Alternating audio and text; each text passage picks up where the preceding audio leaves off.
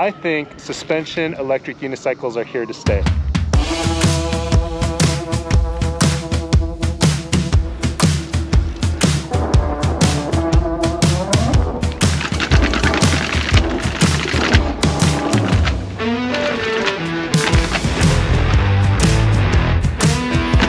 Today we're checking out the Begode T4, a 16-inch suspension EUC. What's up guys, Jimmy Chang here with Andrew. We're here at the Rivian Service Center because I needed to get a little work done on my truck, but while we're waiting for that to get done, we're gonna go over this Begode T4. Super fun, lightweight suspension wheel. Not quite as light as the S18, but definitely on the lighter side. 16-inch wheel, 12-inch rim, 100-volt system, and 1800 watt hours. Now I'm riding the S18. Brought it out just because it's a fun little wheel. So this is an 18-inch suspension wheel as opposed to the 16-inch suspension wheel. And I do like being here in the Rivian parking lot because when we film in other parking lots and cars drive by, you can totally hear the road noise. But here these things are like ninjas driving by. To me, this looks like a mini Master, but there are some differences. Let's start from top to bottom on this EUC. At the top, we have this trolley handle. It's a spring action. This is the handle that you can use to lift it up. But it doesn't activate a kill switch. Correct, that's not a kill switch. Yeah, so you use this as a handle, but you still have to press the button to kill it. Comparing it to the S18, if I lift this up, that activates my kill switch. Now if we go all the way up, that's the one thing that I noticed right there. So the Master trolley handle is really low. And I'm not very tall, I'm like 5'10", and it still feels low for me. But you can see that's a pretty significant height difference. I wish it was a little bit taller. It rattles a little bit more and these jut out a little bit. Yeah, you got those screws. You also have little tiny screws that are going up into the plastic. You'll go to pop this off. It doesn't quite fully pull out, and then it just shears the screw out of the plastic. So I would like them to improve on this design. Under the handle is where you have your charge ports, and it's dual charge ports right inside. So this is where I think you're gonna have the most vulnerability with the trolley handle, is you have to lift up the trolley handle to charge it. There's no kickstand. If this falls over and lands on the trolley handle, you can end up snapping it off. This is the display screen. Let's continue on with the light. 6,000 lumens, should be able to adjust up and down. Screws there, that's where you use to adjust it. The lights themselves, they're the same as the Master, so they're not very good. You can pivot it a little bit, and as you saw when we crashed the Master, this is kind of a weak point, and so I would have liked to have some sort of bumper or something protecting this face. When you come around here on the side, just like on the Master, you have some exposed wires. You can see how they've tried to make this a little bit more water resistant, but you have these little wires that are coming across. It's not a super clean look for me. And these wires come down here for the lights. And so let's talk about these lights. The Achilles heel on the Master was it used to have the light back here, and that was a really weak point that would break. Now they've changed the light. They've moved it away from this heel of the seat to these vertically oriented lights that are blue. And they look good. They're bright and they look more protected than before. The only kind of exposure is you do have these wires that come across externally. The suspension here looks a lot like the Master, and we've been testing it though. It's higher quality. We haven't been bottoming it out as easily, and we're gonna go take this for a test run to show you. The fender was yet another Achilles tendon of the Master, and we'll see how long this lasts. Right behind here is something that they just started introducing. I guess they call it a cushion pad. It helps a lot with the suspension, so there's not as much clinking, and it also helps preventing this from bottoming out. And there's 4 total, so there's going to be 1 here, 1 down there, and then 2 on the other side as well. Same thing with the pads. They're not the strongest, so definitely be careful. I shouldn't have ripped it so hard. The pad material, they have not changed. It's the same material used on the Master, the same. It's not very durable. It's soft, but it's not very strong. This wheel comes to us from EUCO. Thank you, EUCO, for sending this to us to test. They've lined the side with Velcro, which is actually really nice because everyone's pad preference is a little bit different. And you know, when I got it from EUCO, I just jumped on it right away using the pads as they had it set up, and it just didn't feel comfortable. So we had to adjust it with the Velcro. That's really easy to do. The tire profile is much better than I've seen on other tires. You know, the CST knobby tires, they're nice for off-roading, but they track. Where this is a CST tire, it's more of a street profile, so it's a lot more rounded. It does have enough tread so you can take it off-roading, but there's no tracking at all with this EUC. For a while there, a lot of the EUCs were coming with really knobby, aggressive tires for off-roading, which is great for those that love to off-road. But I'd say for most of their riding, they're riding on streets and roads and maybe doing some light off-roading. And so something like this, where it's in between and then more geared towards street, I think that's something that I prefer. And then you have these pedals here that they work well. You can adjust the angle of it. You can also adjust if they are going to be more rigid, opening them up and closing them. But I wish they would have used spiked pedals on here. All right, so apparently the pedals on the T4 will be the same pedals on the M10-4. And so here's the M10-4, and this is what the pedals will look like. Hexagonal. They're not spiked. They're more of a, I don't know, little bumps. If you guys are interested in the M10-4, we'll be doing a video on this soon. This is also provided to us by EUC.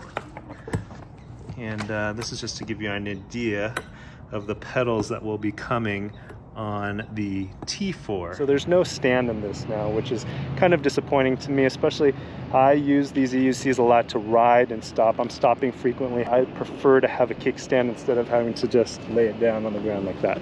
So we're gonna go rip around on this, and while we ride, we're gonna give you our thoughts on how the ride feels. Let's go. Smooth as butter. So we've got this pumped up to about 200 PSI. For this wheel, it came with actually a pretty quality suspension pump. I was happy with that.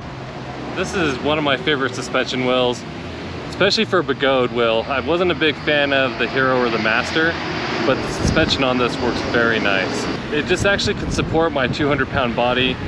We've tried other Masters with upgraded suspension and those were good, but the stock suspension on the Master and the Hero, I was just not a big fan of and would easily bottom out no matter what PSI I had the shock at. And you're comparing a 16-inch wheel to, what were those, like 20 and 22-inch wheels? Yeah. So how does that differ? What's the difference in feel with the 16-inch wheel? Surprisingly for me, it's not as big of a difference as I thought it was going to be.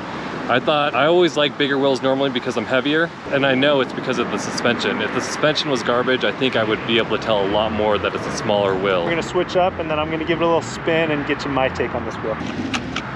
It is like a baby Master. It's very smooth, and we'll have to go test that suspension somewhere. Still climbing. Smooth.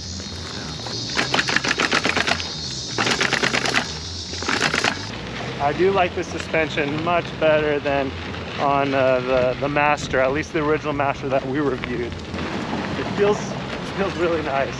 The acceleration is good, it's zippy. It's what you expect for a 16-inch wheel with this much power. I'm a big fan of the 16-inch wheel. My first ever EUC was a Kingsong 16S. Love that wheel. I think 16 inches is perfect. It's not too big, it's not too small, it's nimble. One of my other favorite wheels was the InMotion V12. This is the first 16-inch wheel with suspension, and so far I'd say this suspension is really good.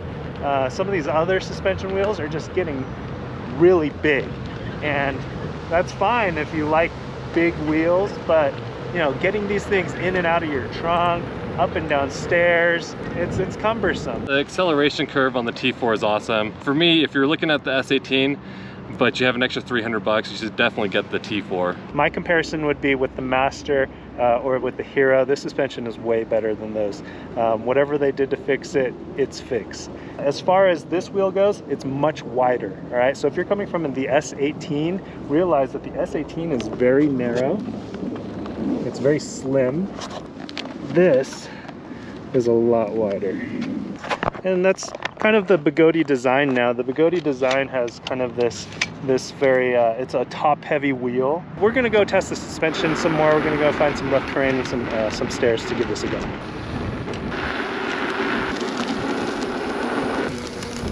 because it's 16 inches, it does feel more playful. Right, so my stance is wider, but it's a smaller wheel, so it feels more playful when I'm doing stuff like this. It just feels fun. On the Sherman, while it has a big, powerful motor and a big wheel, I just feel like if I'm not positioned right, if I'm not bending my knees, and if I'm not just 100% focused on the ride, then I'm gonna get bucked off if I hit a little hole. But on this, I feel like I'm able to just enjoy the scenery, enjoy the beautiful lake, because the suspension is more forgiving, especially when going fast on uneven terrain. I don't have to concentrate as much. Maybe that leads to more sloppy and lazy riding, but for me, it's more enjoyable. Yeah, this is just a playful wheel with the suspension and with the power.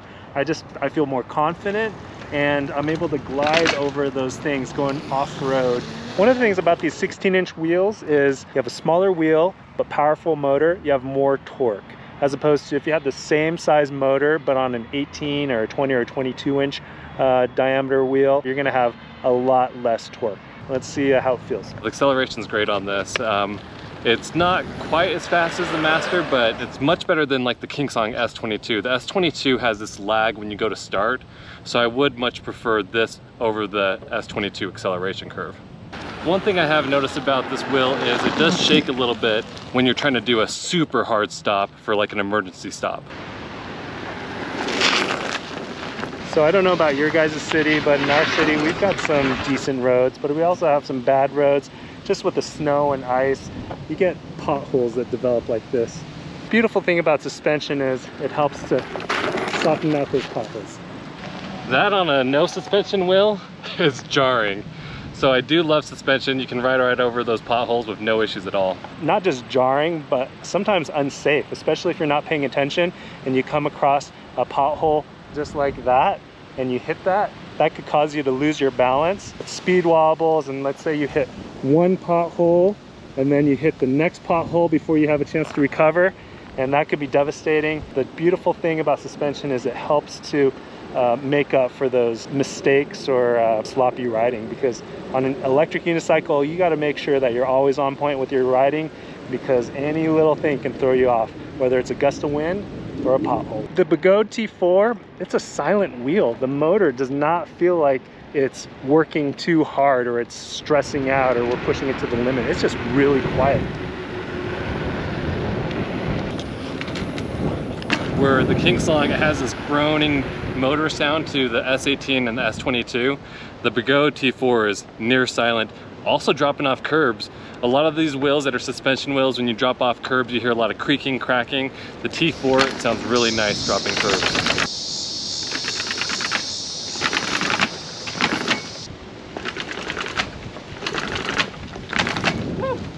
This thing just eats stairs and hills. Climbing this hill is no problem at all. Normally on wheels, because I'm 200 pounds, climbing up this steep of a hill, you hear this motor groaning noise. This is like silent. All right, we've had a great day riding the Begode T4. Final impressions, Andrew? I like it. It's definitely a suspension wheel you want to check out. I will say, with all these EUCs that have been coming out, it's just been so hard to keep track of them, and it's just been, honestly for me, hard to get excited for these new wheels. But now that we have the T4 here and I've had the chance to experience it, I think this is a pretty darn good wheel. One other positive to this wheel is you have a seat when you're waiting for some food. Jimmy went to go sit on the S18 and then he's like, yeah, it's not very comfortable. Yeah. Not nearly as comfortable. Oh yeah, grapefruit, that's the one. That's the one. Tacos el güero. All right, yes. Stop by for some quick tacos on our way to pick up my truck. We earned it today. Thanks for watching, guys. When you guys ride, wear your safety gear.